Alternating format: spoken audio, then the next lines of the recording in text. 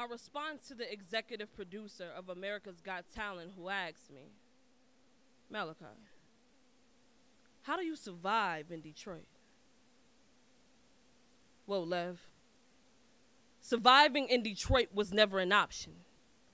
When that option was placed in the hands of political devils, who decided our only option shall be in a game of Russian roulette with the lives of our children, the reason we still stay in Detroit is a suicide mission you will never understand. Our farewell letter is written in blood on picket signs raised high enough to give our ancestors a high five. The only choices we have in Detroit is between a corner church or a liquor store, cremation or a closed casket, a GoFundMe post or selling dope. Yes, Detroit is a jungle full of roaring lions who still call it a home because it is.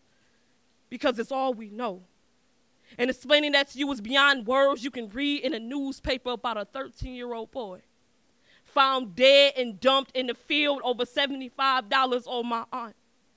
Hit and ran down in the street. You know, neighbors made more Facebook posts than 911 calls, or miles away someone's child who drank tap water because he was thirsty, and his insides bubbles up and dies because he was that thirsty. In my city, we are all thirsty like that child for a fuel to replenish our soul that is actually only poison provided by our killer. So to answer your question on how we survive in Detroit, we survive like the voices that roam in our Motown Museum. Our back is as strong as the bricks in our school that refuse to be torn down. Our voices is as powerful as the Martin Luther King I Have a Dream speech still spinning on my grandmother's turntable, still spinning, because Detroit still spins.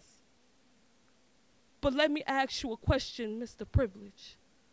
When your tour bus hit our turf, did you not see the heart in our eyes, in the spirit, in our soul, in the fight, in our children? Because if you didn't, how the hell do you survive in your small-ass world? Because in our world, nothing ever dies.